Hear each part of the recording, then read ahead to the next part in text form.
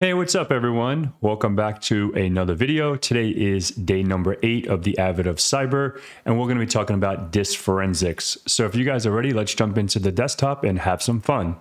All right, everyone. So today is day 8, disk forensics. This should be fun. So, it just came out literally a couple minutes ago, so I'm super stoked to give this a jingle.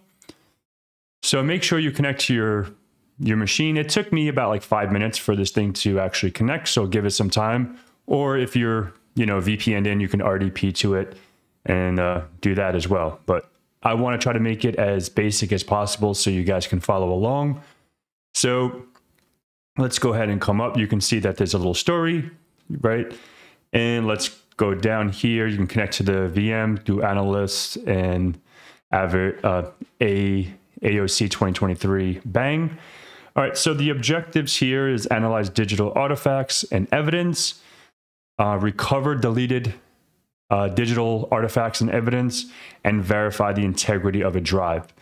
So FTK Imager and Autopsy and Incase, all these cool tools for digital forensics and forensics like e-discovery is super cool. So if you guys are into that, this should be fun.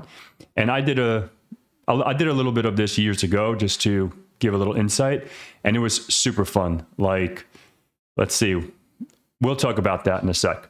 So, all right, let's see. All right, so I guess, Vanjali was clueless, and they find a USB drive in a parking lot. A lot of even pen tests, we can drop some malware, drop some USBs on the floor, and hope for someone to stick it in their computer and they have persistence, or they have like a C2 server or something like that that connects back to the attacker, and then they take over and have fun. All right, an anonymous tip. All right, so let's go ahead and just keep going down. You can read all this. All right, all right, so this is pretty cool. Investigating the malware USB flash drive. So I'm guessing this is like the hard drive. We have a USB that's going into this computer, and so if the DC in. All right, this is pretty cool. I like this. USB device recognized. Okay. All right, so the flash drive is mounted to physical drive 2. All right, so I think we have to probably remember that. All right, cool deal. Let's just keep going down. Working with the FTK Imager. All right, so we're gonna add let's just double click on this bad boy just to get that fired up. And we'll probably have to we're gonna add the evidence. So it's gonna be on disk, Microsoft's virtual drive. So we'll let that cook, and we'll keep going down. Physical drive, yep, we know it's a physical drive because it said that previously. The evidence tree. So if you guys aren't familiar how, FTK works, you have your evidence tree, which is your physical drive or your mounted drives. Then you have the files that are listed, and then the context of the viewer. If it's a JPEG, a PNG, PDF, whatever it is, let's go ahead and hit yes here, and so on and so forth. So this should be pretty straightforward, I hope. Let me not talk crap before I get into it. All right, so let's go ahead and just do file. Whoops, nope, not that.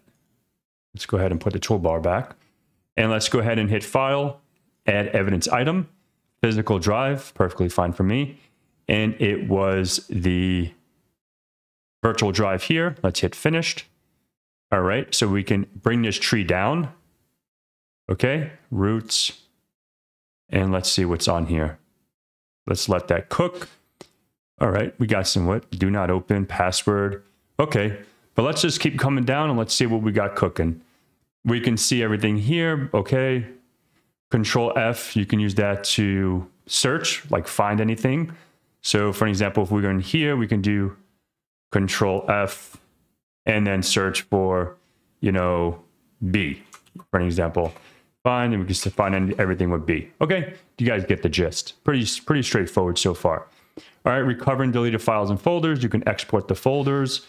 Okay, so say for example you find some. Let's go to do not open. That looks pretty fishy. All right, so say for example we want this. We can export this file and bring it on your local machine so you can further investigate it. All right. All right, let's, whatever, we're going to export that. Verify. Okay, so it looks pretty, okay. It looks pretty straightforward. This one looks pretty easy. All right, so what is the name of the C2 server? All right, so I don't know the name of that. So let's just go to do not open. Let's just click around in here, I guess. Let's just click in here. No. I'm just clicking around, guys. This is what I'm doing. Let's see. What is it? All right, that looks pretty interesting. Oh, let's open this. I guess we can't even make this bigger, right? All right, so we're just gonna look. It looks like a chat, right? Obviously, it's a chat. So let's see. Hey there, what's up? Just from oh, the server is good. Okay, looks like it's gonna be McGritty Secret C2. Can I copy this? Let's see if I can just copy this. Bring this over here. Bring this on the board. Copy, and then let's Control C that over here. Perfect. Please. Oh, okay, cool. All right, so far so good. This one seems pretty straightforward so far. Let me not jinx it. All right, so what is the file inside of the deleted zip archive? What is the file inside the deleted? All right, so do not open, deleted. So the zip file, it's an action for a zip. So this is the only zip file in here. Juicy Tama toy, whatever. Let's see. I don't know. Let's see if that's right. I want to see juicy tamatoy.zip. No, did I spell it wrong? Tamatoy. Inside. Oh, snap. Inside of the. I'm an idiot. All right. So what is this? Oh, .exe. My bad. Whoops. Okay, there we go. All right, I was on the right path, but just put the wrong extension. My bad. All right, so what flag is hidden in one of the deleted ping files? All right, so let's go ahead and just come into. There's no ping files here. Let's go back to the root, and let's go ahead and search through here: txt, exe, pdf. All right, there's a portrait.ping.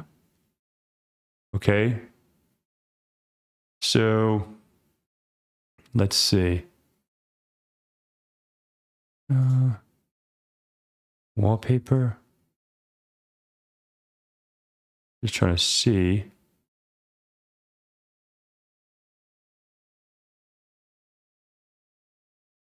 Where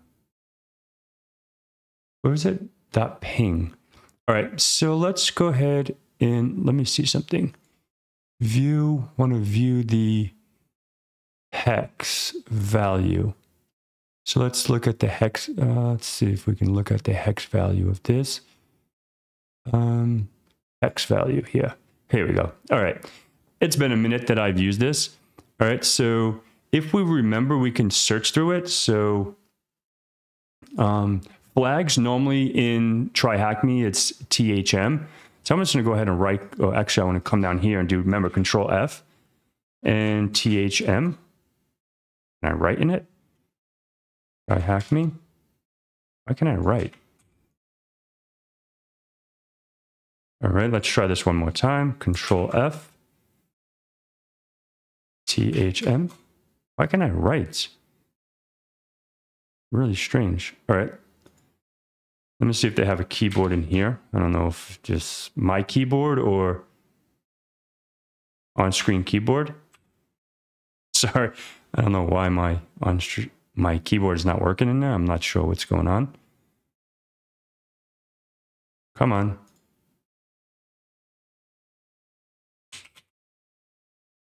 I don't know what's going on. Let's see if I can just open up. Oh, this thing is super slow. All right, let's bring this down. And let's go ahead and try this again. Let's go to portrait first, .jpeg, and let's do Control F. How do I Control F? All right, let me just do a Control F because I know Control F works. Let me go back here, Control F for the find in the on-screen keyboard. And we can we delete that? Backspace. All right, so THM. Why can't I type in there? It's really strange. I wonder if it's... I want to go ahead and close this out and reopen it. Can I just type in here anything? Let me see. Yeah, my keyboard works. All right. Let's go ahead and just give that a jingle again. Let's just... I don't know if that was just a glitch or if it's just me. So I apologize. Let's try to open that up again. I'll pause it and I'll resume once it's open. All right, so I started it again and now I'm able to type. So that was just a glitch. So if you guys have that as well, you can just do that. So now I'm able to type in there, which was really weird.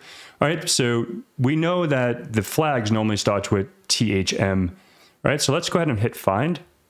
Okay, perfect. That looks like it. So remember, I went to the root and remember you have to look in the ping file because it's asking for a ping file, and then make sure you hit the hex so you can see the hex format. All right, so I want to take a snippet of this with my local machine so I can actually see it.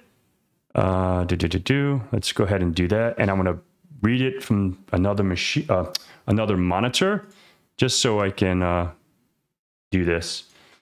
All right, let's do this. Let's bring this over. All right, so I want to read it. So it's THM byte BYT3 dash capital L3 V. I'm just going to do this really quick. Analyst, I think. N4LYS15. Is that it? Ooh la la, we got it. All right, cool deal.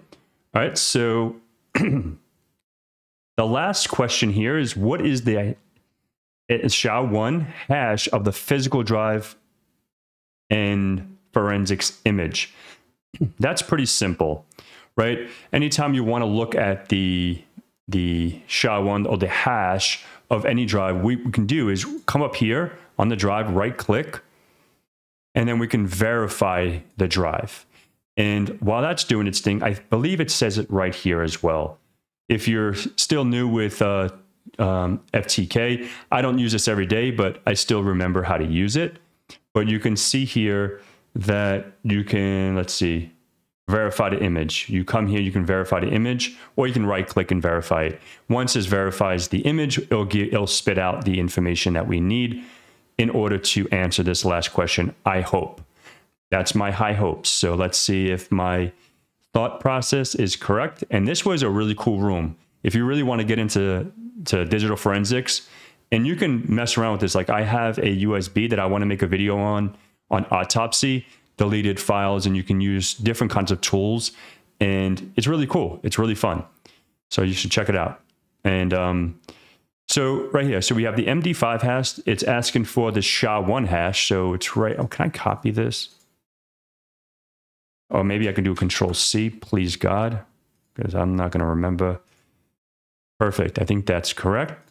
And let's copy this and paste it here. And fingers crossed, we got day number 8. Finito. Awesome. Complete. So that was fun. I really enjoyed that one. If you guys enjoyed it, if you guys are enjoying the adventure of every single day learning something new for Avid of Cyber 2023, hit a thumbs up, put a comment in the comments below. I know I always say description below. I don't know why I say that. It's just me. But yeah, thank you so much for viewing, and I'll see you guys in day 9.